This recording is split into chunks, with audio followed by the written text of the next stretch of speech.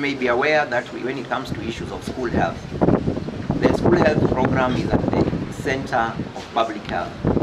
And that's why we are concerned as professionals when we continue to record cases.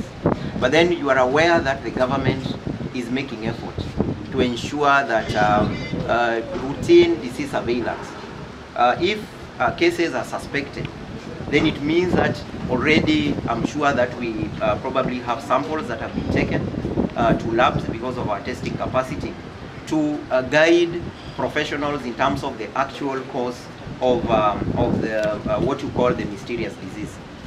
And there are interventions that are routinely are put in place, and that's why I've already mentioned that the coordination between regulation, the national government, the counties, because you know that health is devolved, but then the policy arm is at the national level.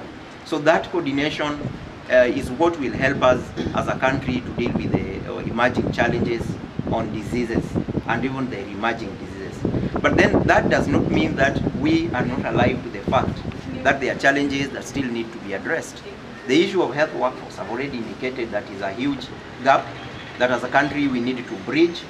We also need to ensure that there is public sensitization so that Kenyans are well aware about the various causes of our disease burden, not just those that are related to food safety and those that are communicable in nature, but even the non-communicable diseases, which is increasingly becoming a big public health. The cases of cancer, the cases of diabetes, and all the other non-communicable conditions that we are dealing with or grappling with.